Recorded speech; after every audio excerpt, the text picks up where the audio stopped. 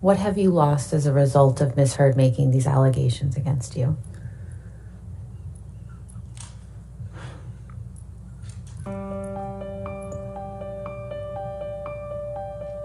Nothing less than everything. Nothing less than everything. Because when the allegations were made, when the allegations were rapidly circling the globe, You're right, I just woke up and you were so telling people that I was a drunken, cocaine-fueled menace who beat women. You got this going? Oh, really? It's over. You know, you're done. So, what did it do to me? What effect did it have on me?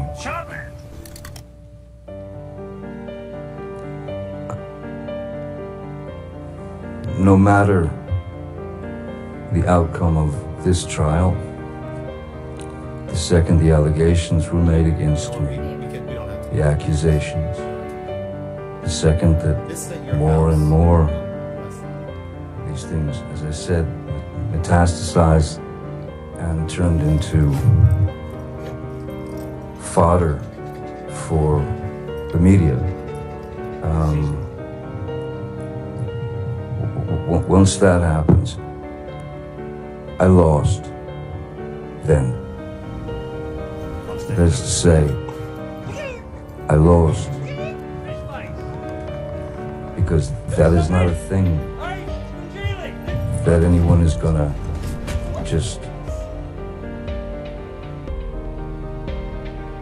put on your back for a short period of time.